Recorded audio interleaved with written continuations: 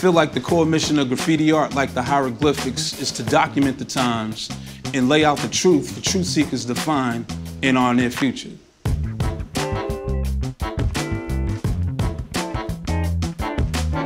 The core mission of street art, in my opinion, is to educate and inspire.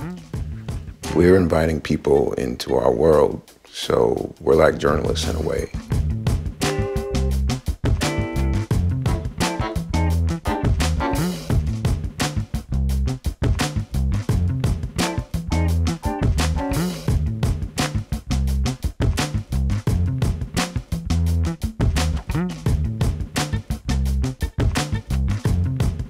How I became a graffiti artist.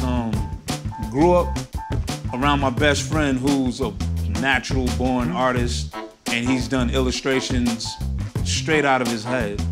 My grandfather used to give us homework to do, and when we would finish real fast, I would copy out of the comic strips and always had an ability to look at something and be able to copy it, but it just felt like I was always looking at somebody's artwork to get an idea.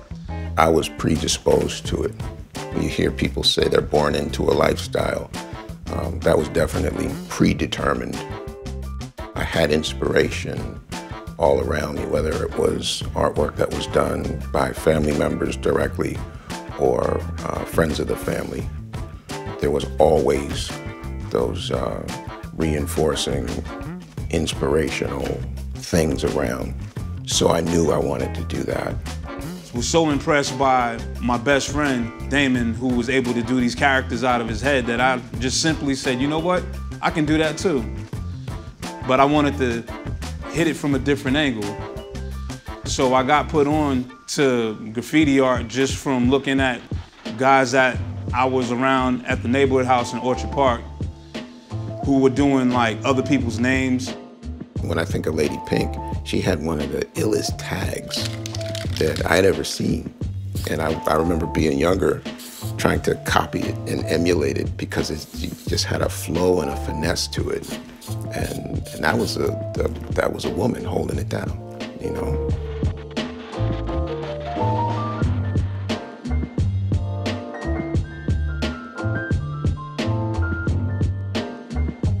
It was my middle school teacher by the name of Miss Harris who, for a graduation gift, gave me a book titled Aerosol Art. Looking at aerosol art, that was my exposure to graffiti around the world.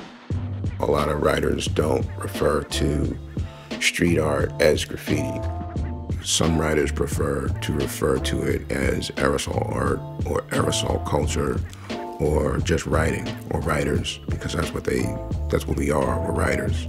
The spray can or the ability to execute anything in graffiti, that's our passport. So if I have a style that speaks true to where I'm from, it almost represents for the city. Alphabet's pretty universal wherever you go, but I feel like the community of artists take pride in crafting an alphabet for hip hop. Street art influences popular culture because all of the cool stuff is created by kids. Hip-hop culture or street art as an element of hip-hop culture is sort of genius. It's, I would say, the best way to showcase your work or your art and effectively have it be seen by as many people as possible and devise a way to put that artwork on the side of a subway train is genius. Graffiti art gifted popular culture through influence, having people observe and see things on a large scale.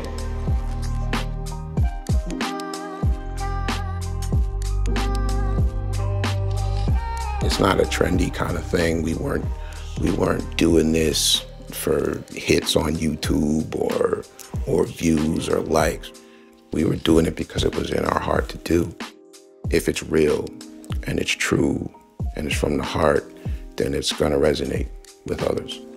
That's what this culture is at its core. It's that realness, the truth. Hip-hop created a space for graffiti culture to exist on the strength of there being elements or disciplines in the culture.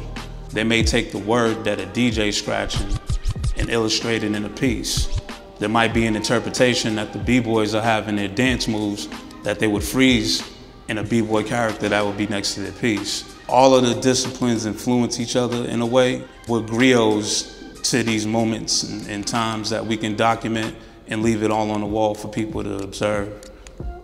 Part of my contribution to this project, I'm doing a series of illustrations, and they're done in sort of like a collage type of style that's sort of like a reflection of the art that I'm recognized for.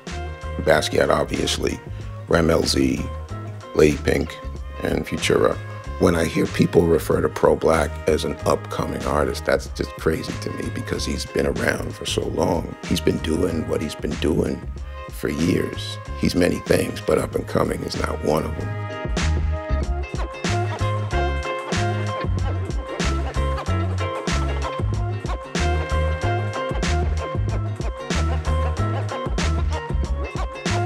What having the support of the MFA does for me personally as an artist, it helps me experience another level of freedom in my creativity.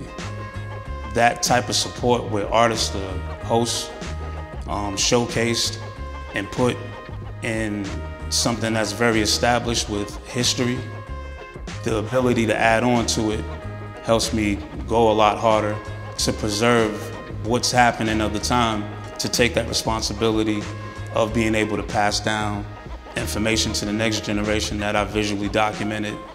To my knowledge, this is the first time that the MFA itself has offered a residency to local artists.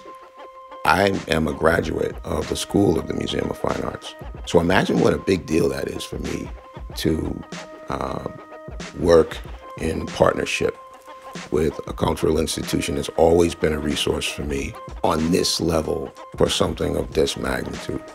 It's a cosign, and it's a real good cosign to what's possible in the delivery of what's possible in the content and information when you have an institution as large as such.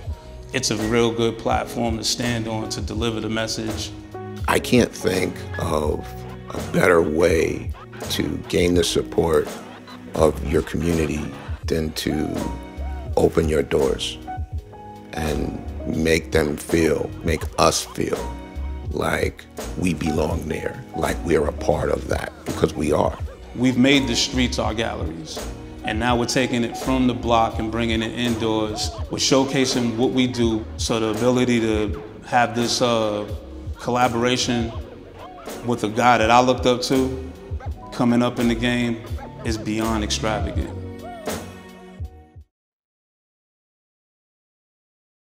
A boom boom tick tick, a boom tick, a boom boom tick tick, a boom tick, a boom boom tick tick, a boom tick, a boom boom tick tick, a boom tick. Rob tick tick, a boom tick. Rob tick tick, a boom tick. Rob tick tick, a boom tick. Rob tick tick, a boom tick. A boom boom tick tick, a boom tick. A boom boom tick tick, a boom tick.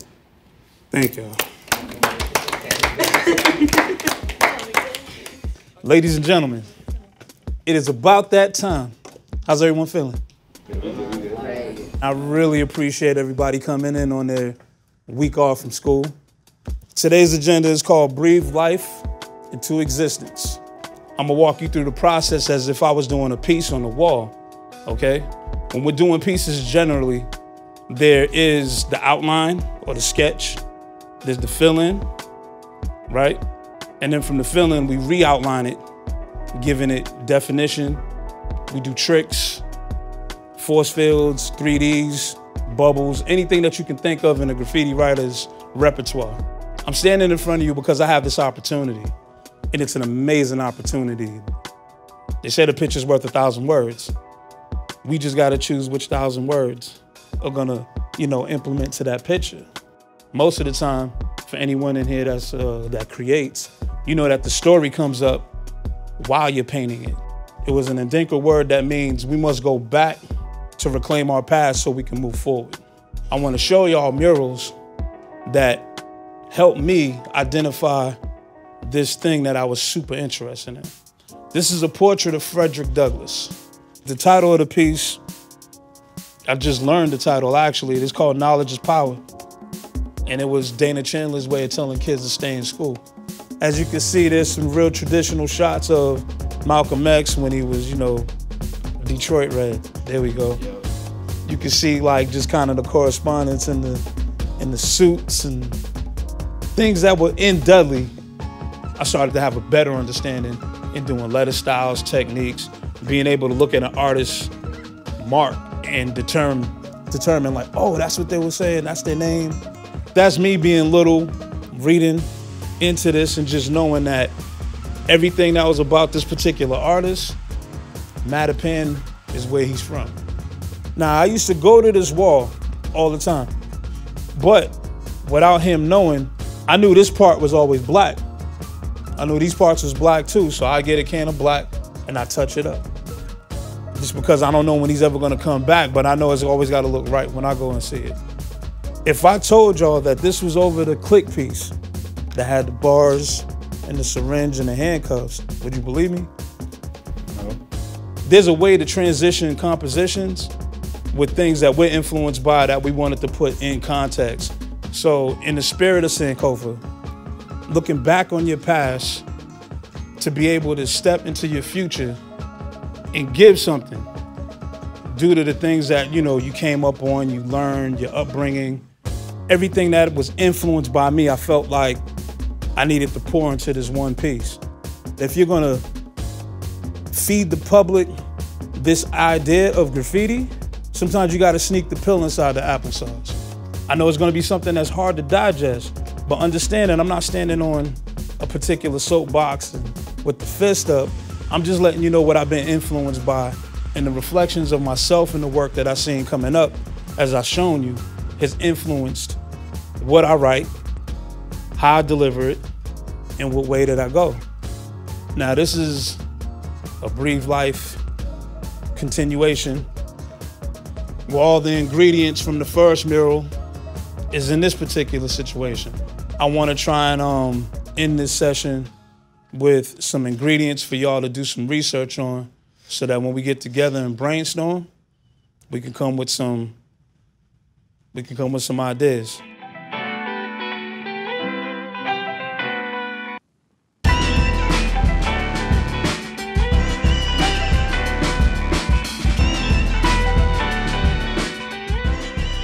Your principal, the city, and the museum approved of the concept being pushed forward, which is dope. All right.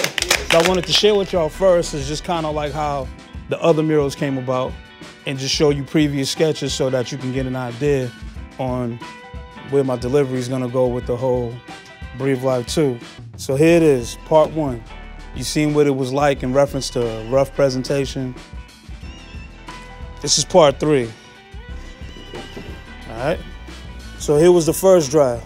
And so now I'm coming up with the third concept. You seen a little boy by himself. Now you see his sister, him and his sister. Now here's his sister by herself. Another thing I like is like you really telling the story through your first one, second one, third one. So when people like see that now, they see, oh, that's a whole scenery. That's a whole thing that's happening. It's like you're writing a book just for pictures. I like Graphic novel. Like you're displaying your discography. It's the first album, second album, third album. There it is, man. Yeah. There it is, and that's kind of crazy. I could play around with nuances and craziness from the notes that you shared with me in reference to the artists that you found. I wanted to take it to a whole nother place to honor what everybody sat back and took the time to discover. The celebration of femininity and things of that nature. Stuff that's gonna help her pop out from a distance that won't be like, you know, cliche colors. Yeah. I wanted to concentrate on the girl having what would be her solo on the wall. It's me paying a tribute to A Tribe Called Quest once again. Q-Tip has a lyric in the song from Check a Rhyme, and it says, if knowledge is the key, then show me the lock, right? And so naturally, she's at a school. If you put a keyhole in it, she's unlocking some type of knowledge. I wanted to present to you the framework. The help I needed was the detail to the framework. And it's gonna come from a few conversations, all right? So this is what got approved. Congratulations on getting this far in the process, because that's the hardest part of creating, y'all. It's just the presentation, telling the story, and having others to believe so that we can deliver something that will contribute to the city's landscape with murals while adding on to a series. All right? That's it.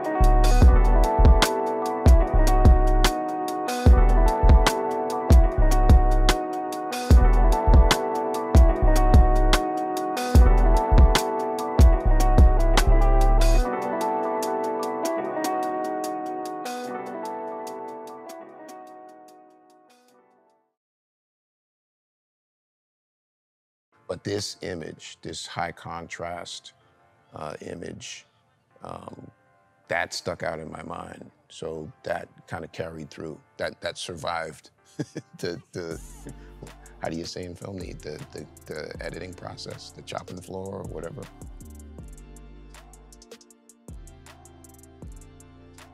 My background as a comic book artist, sometimes a newer generation of comic book artists may pay homage to an artist from like a bygone era by doing sort of like a throwback version of a popular comic book cover from back in the day, but with a new spin.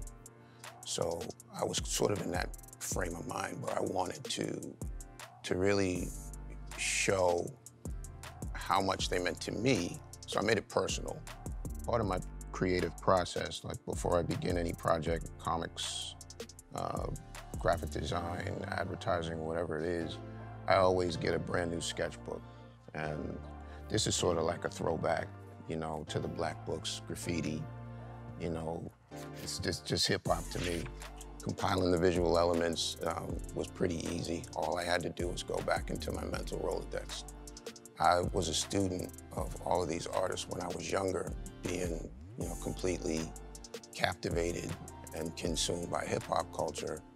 I also traveled back and forth to New York. I had relatives that lived out there. So I really look forward to riding the subway trains, visiting my sister in Queens, you know, and seeing all the rooftop graffiti. It was like, those were like art galleries to me. But I didn't really know what, we didn't really have anything, or I didn't have anything to connect it to. It was just a symbol of New York. When the cultures evolved and was introduced to the world and myself, the way that it was, I was, okay, that's what all that was about. And I was all in from jump. These were some of the first images that came to mind when I was composing the Basquiat homage or tribute. To me, I feel like that mane of hair is iconic. So even if you're not familiar with who he is, you see that hair and you know you've seen that person somewhere before. For me, the choice is Basquiat was obvious. Rammel-Z was a big influence on me when I was younger. Lady Pink will always, for me, be the kid in the movie that changed my life. And Lee Quinones, same thing.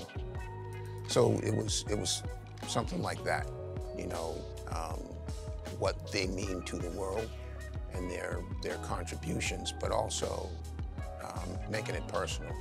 One of these, I think it was this one, might have been a good example of that. Just having a concept like a burst and wanting to get that information down, just so I could refer to it later before, and I didn't want a chance losing it. So that came from that. And then just little notes to myself, just like any artist's sketchbook. Same thing with Futura. When I learned about the exhibit, it seemed like it was tailor-made for somebody like me. and I had ideas before they actually really materialized into anything. So when you have that's really bringing attention, long overdue attention to these pioneering artists, then my immediate or my initial thought was, how could I honor them? To make it personal, I wasn't concerned that it would go over people's heads. If anything, I thought that there was enough information there where it would invite the viewer to take a closer look. And if there was anything there that they didn't quite understand, then again, the hope is that it inspires them to go digging on their own, you know, to go search out these artists on their own if they're unfamiliar.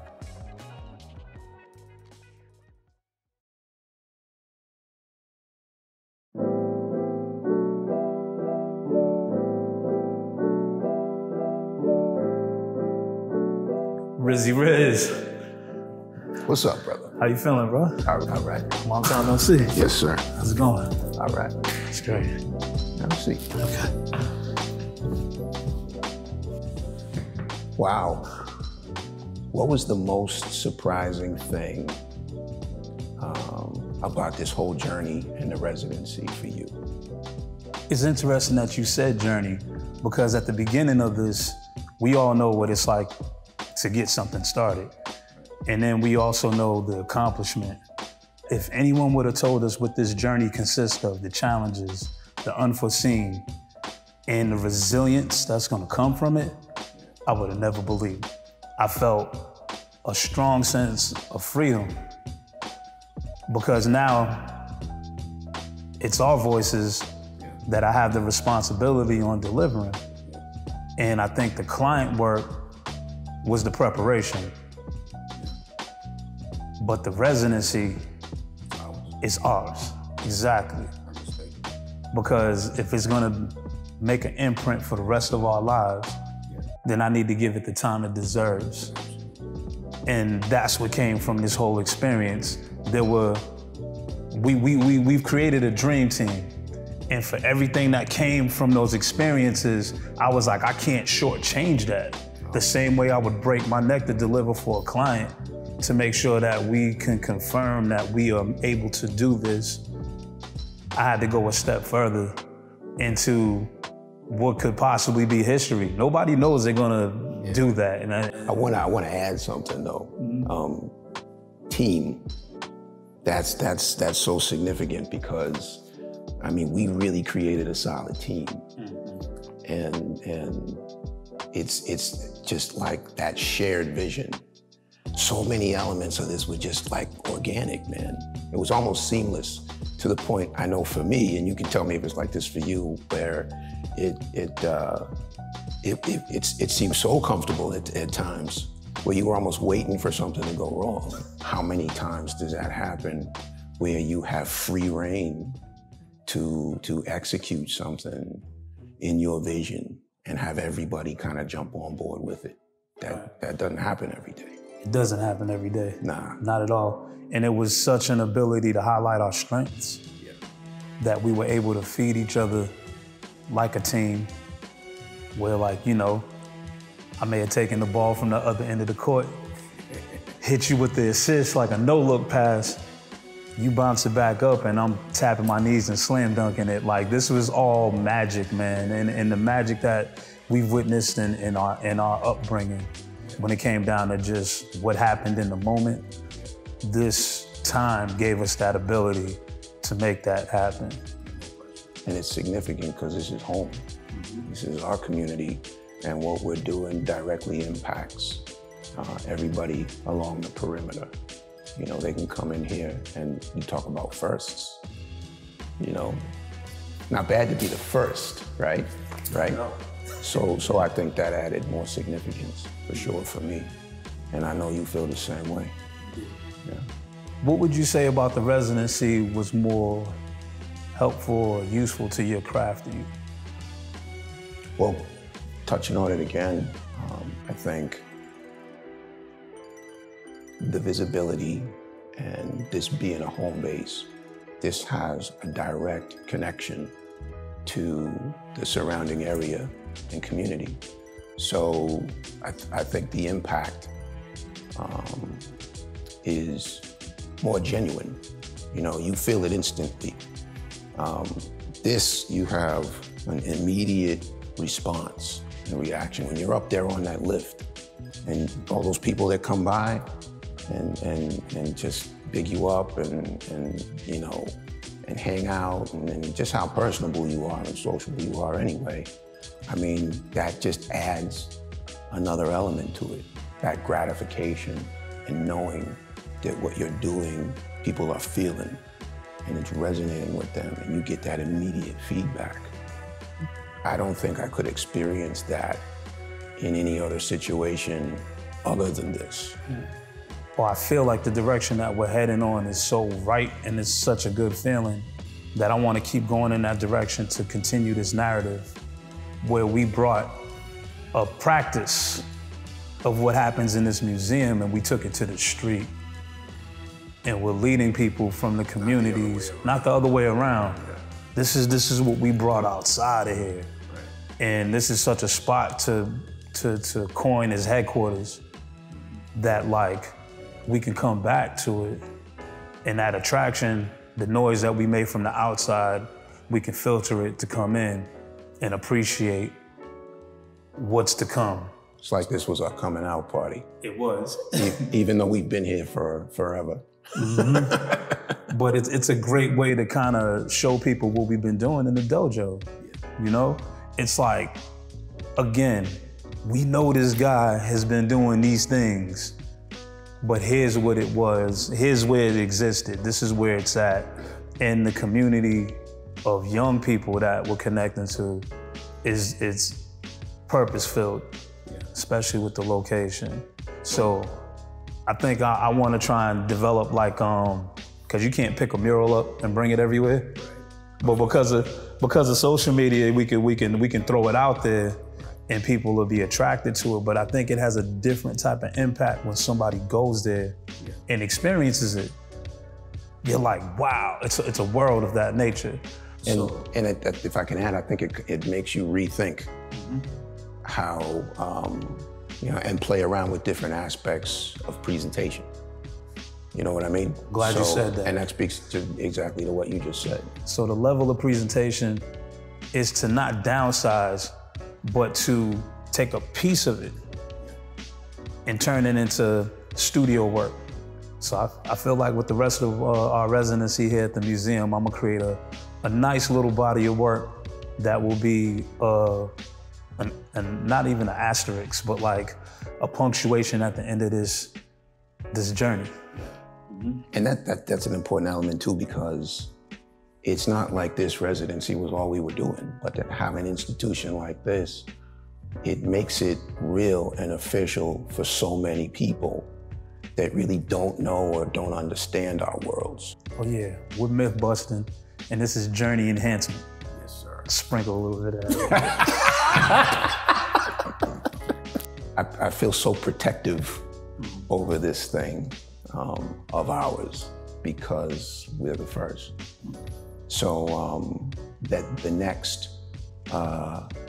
artist or artists should be given that same opportunity and that same platform to experience it in that way where it's for them, where they feel like it is crafted for them. They feel just as comfortable in this space as we came to feel in this space. Because I deserve to be here. How do you feel? You deserve to be here, right? I've learned that I deserve to be here. So I feel like the next artist or artists deserve that feeling too, because it's gonna be twofold. You know, the artist is gonna benefit, and so is the museum. Right. I just hope it's 2 ladies coming up that are gonna hold it down. Dope. That would be dope. Just on the strength of, like, you know, for everybody we've influenced. Yeah. And I'll be selfish for a second. The way that I'm raising my daughter, Go ahead and be selfish. if she could see what her dad started, but then see herself benefit from an opportunity, it's not just like only guys can do this, Right. but this was for the ladies as well, to have that voice, to have that ability to hear and see that reflection. That would be amazing. Beautifully said, beautifully stated. And, you know, just like with comic books, I talk to young people about doing this work. And a lot of young kids that look like you and I, they don't know that they have opportunities out there. They don't know that certain paths can be for them if they pursue them. Sometimes they need that shove or that push. And it's guys like you and me, and there are others, we're not the only ones, but guys like you and me, you know, it's like we intuitively take that responsibility upon ourselves to show them that there are these paths that they can pursue. And there is a place for you here. There is a seat at the table for you. And they need to know that. And when they know that, that gives them the armor that they need to go into any battle. Mm-hmm. Well said, brother. Yeah, man. Ultimate performance of chivalry. We're holding open the door. Huh?